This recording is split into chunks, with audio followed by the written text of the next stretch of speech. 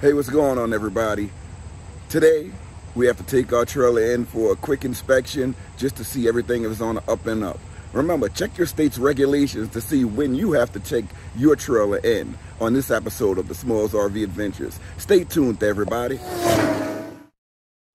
All right, this is the first time that I'm actually driving this trailer without anyone in it. I'm usually driving and I have my family and my wife guiding me, but the children are in school, so I have to do this alone. This place is about 30 minutes away, and they said it takes about 45 minutes to get everything done. So this is my first time. Wish me luck, everybody.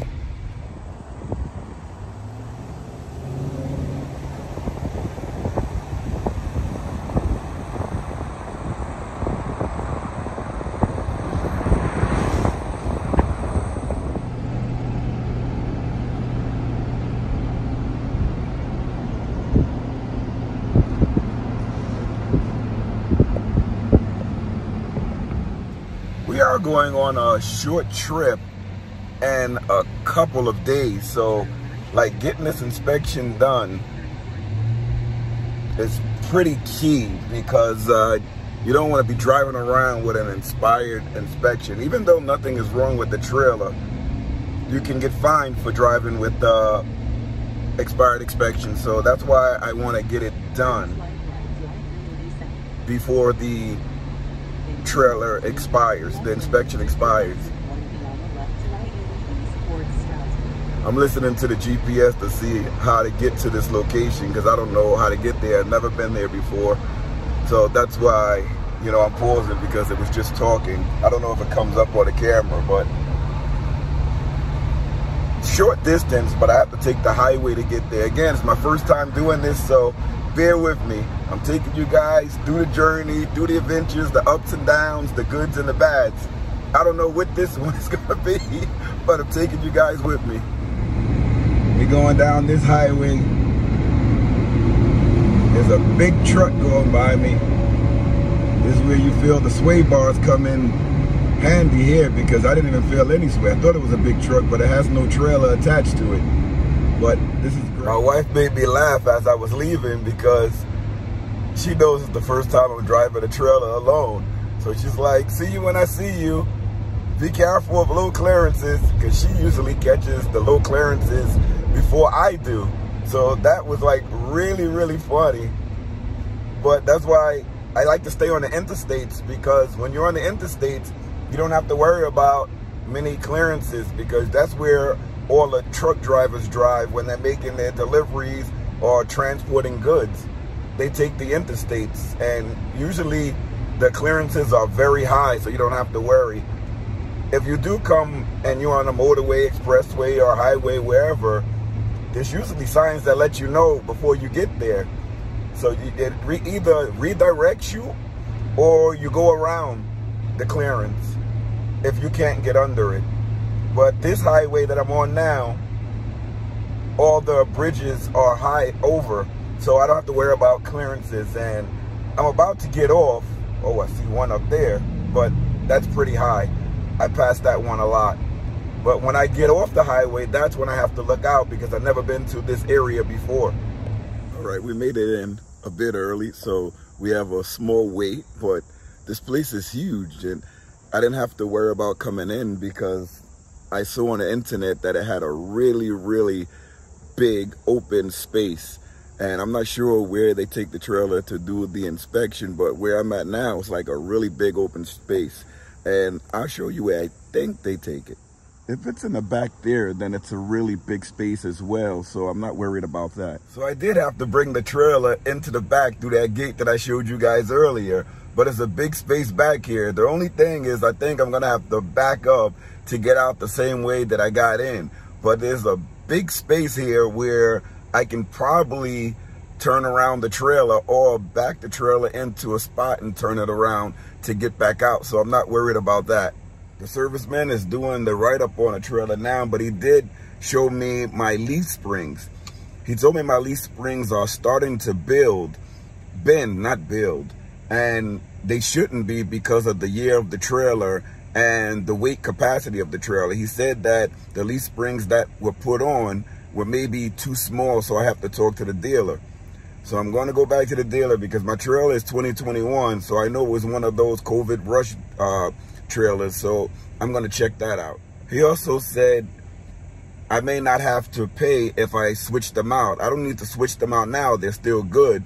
But when I do switch them out, I should get more heavy-duty ones than the ones that they put on the trailer, because these ones are for a smaller trailer, not for the size of my trailer, because the gross weight of my trailer is 6,400 dry, and it can have a max load capacity of 7,800. And there's no way that I have over 1,000 pounds of equipment inside the trailer. We just have food and some pots and pans. So I'll say that we have about 600 to 700 pounds, and that's being generous. Okay, the trailer's done. I got the new inspection sticker on. I'm good until September.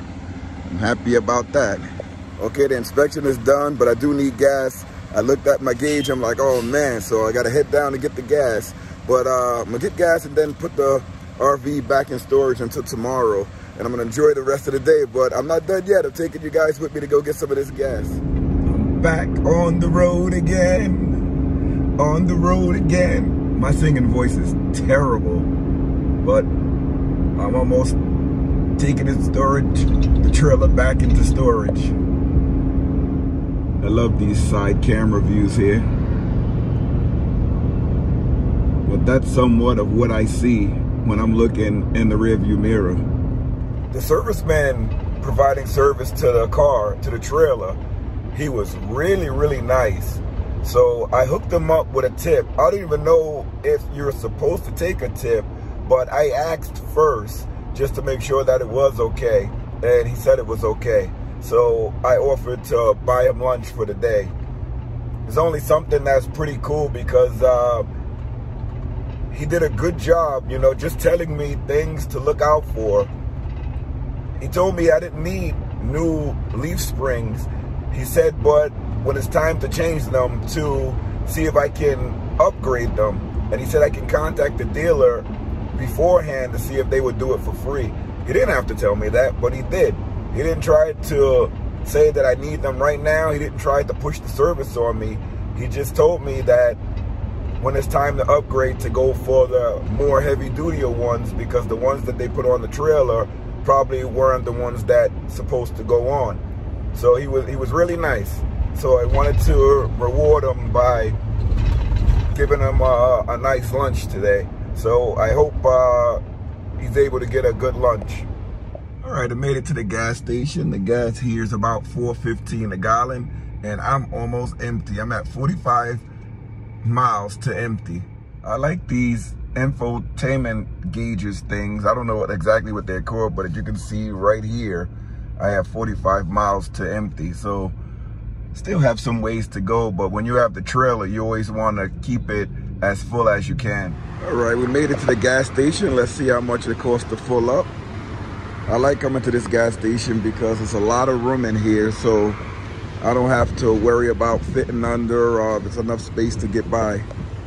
So that's why I really like this place. This is an Exxon gas station, if you guys were wondering. But it has high roofs. I see a lot of trucks coming here, so that's why I always come in. This is the dreaded point when you come to the gas stations, looking at the fuel, the amount that it's going to cost you in the gallons, and we were almost empty. I love looking at the landscaping as I come to different places, how well kept everything is. It's really nice to look at. Helps my day go by even faster when I have beautiful things to look at. Okay, the grand total was $78.54 for 18.8 gallons. My Lord. Remember guys, hit that thanks button below if you want to help out in any way. Anything that we get goes right back into the channel. All right, we filled up with gas, so we are ready for our trip tomorrow.